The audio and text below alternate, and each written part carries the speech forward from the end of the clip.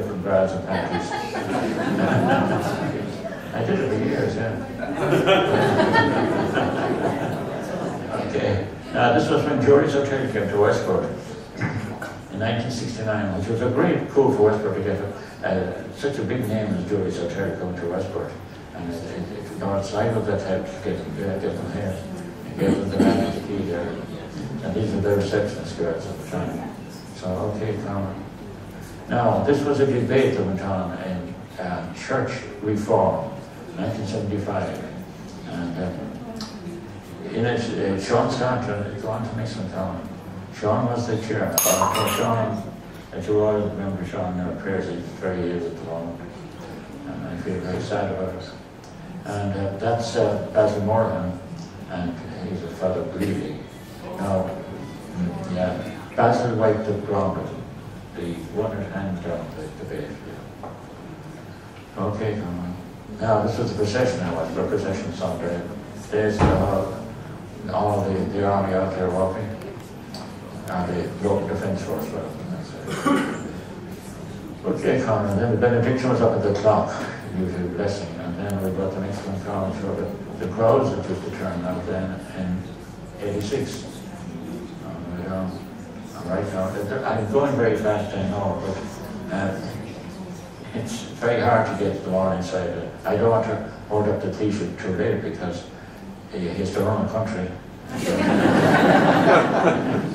Okay, and you blame me.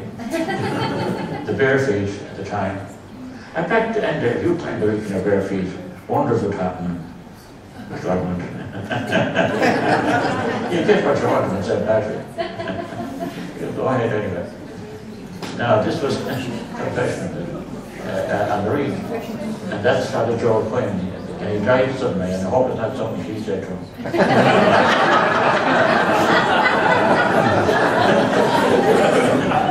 He did, but some time after that he died, poor man. He was a lovely man. That's the barman too, Ender. Okay, next please. Now this is the textile factory. There was a great development for Westport to get there. It employed a lot of men for a long, long time. The Courtly family ran it and ran it very well. And they still own part of that property, and Little learns the other part of it now. I think that was my beetle there, that one. And that's an interior shot of it, it's like just an interior shot. Okay, Conor. Now, Malloy, that was a shop I loved. It's a green shop. And inside it was a lovely old traditional shop with the things hanging in cookbooks on the ceiling, you know, those things. It was lovely. There was a lovely atmosphere. Johnny Malloy was such a lovely man to go into, and he loved his shop too. And it was lovely to see those things in the street. Now, that was the entrance into the Crescent now, that's in Westport. And there was lovely, it was a gatehouse there, which the Joyces are living in now. There was a gatehouse, lovely pillars and wrought iron gates and everything. And it was awful to see them coming down. Just to make room into the Crescent, and it's the hotel where we are. But thankfully there are lovely stone pillars put up again down in Church Lane, which was really the old original entrance into Westport House, and wrought iron gates too. So that's that, which is better than that way around. Now this was Westport when it was a two-way traffic. You could walk to the guy, I've gone over here and more likely it was over. This is true, and you have delivery lorries and cars going everywhere. And there was a great guy in Garden, who lived in Harvard, a great man to keep the traffic moving. And when they saw him coming, you'd see housewives running out of shops into the cars. But there was petition put on then by the traders, and I was in business on the street myself, and to go on and object to being changed to a one-way. And because they said the customers wouldn't be able to park outside their shops or something. But I wouldn't sign the form. And it was the right thing. You imagine it now if that hadn't come through, if it was still two-way, sure nothing would happen. Don't know one other. Now this is a nice story. So this is Jack McKean, a lovely gentleman that ran his pub there and his grocery and all these supplies for the farmers. And they come there for their supplies for their horses and for the horses and carts and for cattle feed and everything like that. and such a gentleman. And inside to the left was the pub, and inside to the right was a lovely grocery shop. So we'll go inside now and have a look at them. Now there's, it's put in a pint. Now there's something about, you see that sink there? Now that sink is a copper beam, beautifully shaped with copper, shining copper, spotless. And they came in from the health authority and said, that sink must go, it has to be stainless steel. No, it was awful, and Dan couldn't take it and he was furious. And then they came in again with Canada into his grocery shop.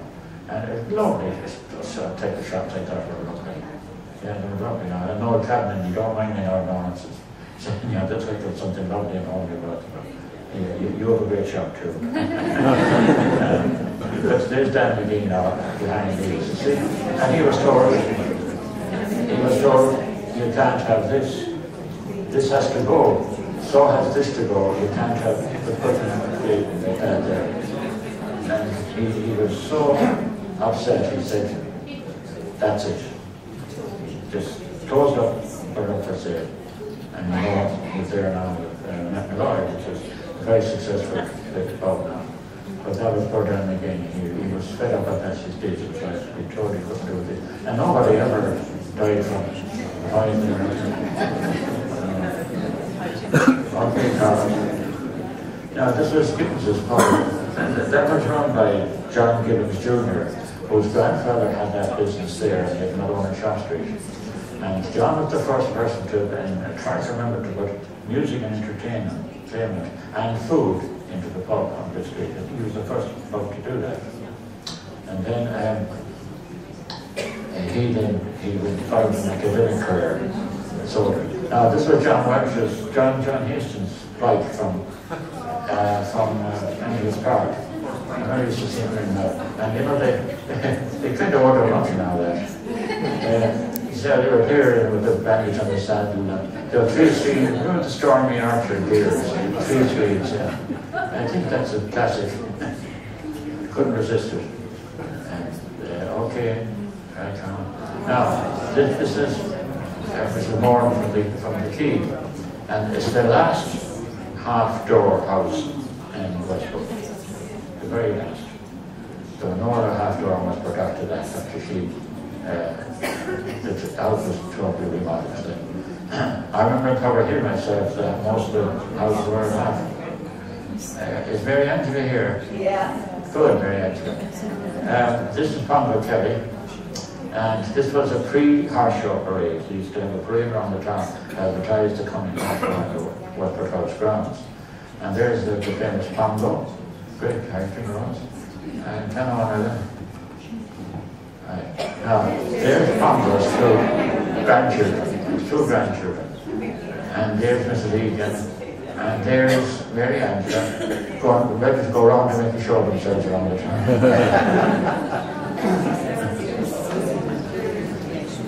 Right. Now, you might wonder why I have this up there. It just shows you what you can see in a picture too. This was simple marketing. You know, Hotel Westport, A-grade. Turn left the Church of Ireland. And this was advertising. And the next ones, Grand Central Hotel, and they have central heating. Now the next one is the Traveller's Friend. They have central heating and entertainment. Now we're coming on. Now the next to the west one is they have oil-fired central heating. Now we're getting places. But the difference now, when you think of that at simple times, now there are professionally trained marketing people with good jobs in the hotels, professionally marketing the hotel, and it pays, just shows that the crowds now that fills all our wonderful hotels, because there are people who are professionally trained to market their products. Now, these, I thought this was attached. I didn't talk about attached, but into that's a beer. These ads are illegal. Now, those ones were really great because they were made of steel and they were great when there's big snows, there's a toboggan. It would hold it in it would jump on them and slide them. The field behind our house, Brennan's Field, It was famous for it, and they've been snowing 47. But the Craven A's too, they were very expensive cigarettes. And the old, you hear the wise guy say, Craven man Sunday and Craven butts on a Monday. Okay, now this is Wayne's shop. I think they were works of art really, I think they really were. But they're not very illegal anymore, so there are good reasons to, I'm sure, promoting cigarettes there to kill people. So that's Wayne's.